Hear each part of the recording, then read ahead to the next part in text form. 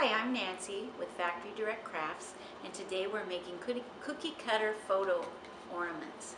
I really like how these turned out. I know if you do it of your children, they're gonna love it too, to see that on the tree.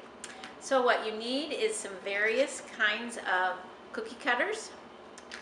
You need some really thin ribbon that's gonna be the tying thing on top of your ornament.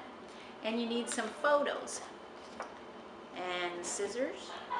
And I have the ultimate crafter's pick glue here.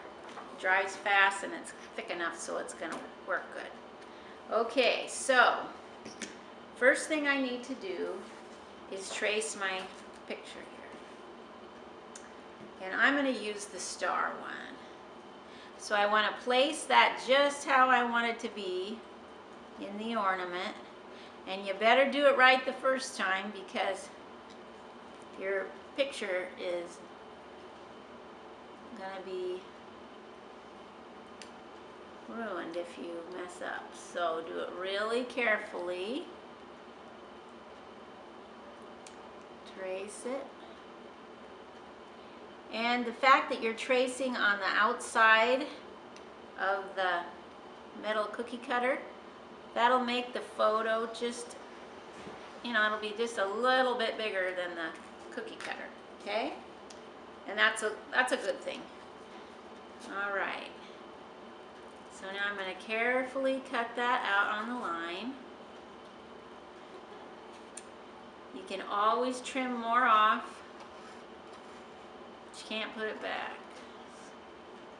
What I always figure. So I'm staying right on the line here.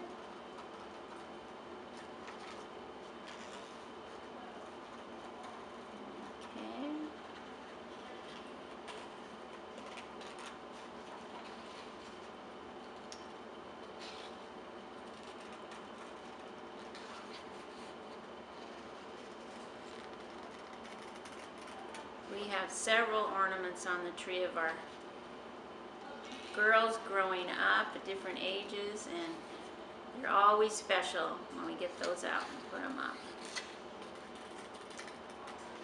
To see all those old pictures. Okay. Now, all we've got to do is put the glue carefully around that very edge. In fact, I'm going to put it on the cookie cutter. I think that's a better idea. And I'm going to use, let's see.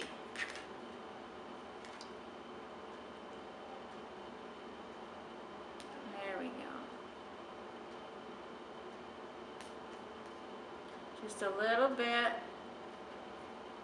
enough to hold this.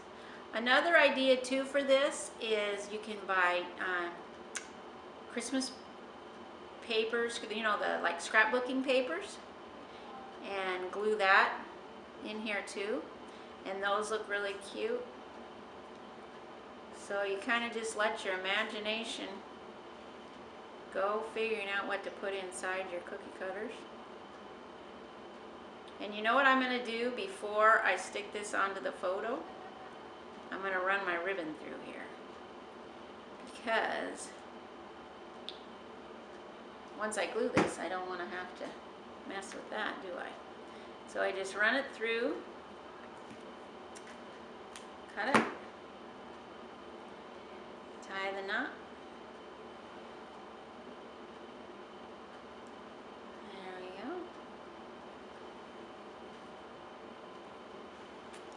And there. Okay, and center that knot then, and it's getting a little bit of glue on it. That's a good thing too. It'll hold it in place. I'm going to put a little where right on the end. Okay, now I'm going to carefully place this over the picture, and it should just go right to the edges. Yes, it does. Perfect. And there you have it. Just let it dry carefully for an hour or so and you'll be ready to go. Thanks for watching.